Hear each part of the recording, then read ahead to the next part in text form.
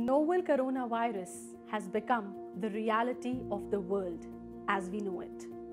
This pandemic is spreading at a very fast pace.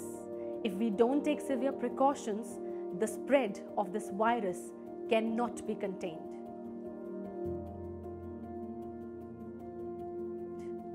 We need to learn from the countries like Italy and China who were the first victims to this virus.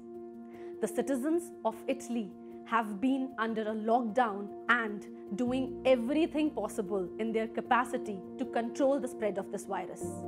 Whereas China, the country with the largest population on the planet, has been so active in keeping the spread of this virus to the minimum. India, with its high population, is at large risk due to the coronavirus, but the government or the authorities alone cannot do it all. We are the responsible citizens of our country, and what we need to do now is be safe, cautious and aware. Many cities and states have gone under a lockdown due to the severity of the situation. India at the moment is in stage 2, where the spread of the virus can still be controlled and the contaminant can be identified.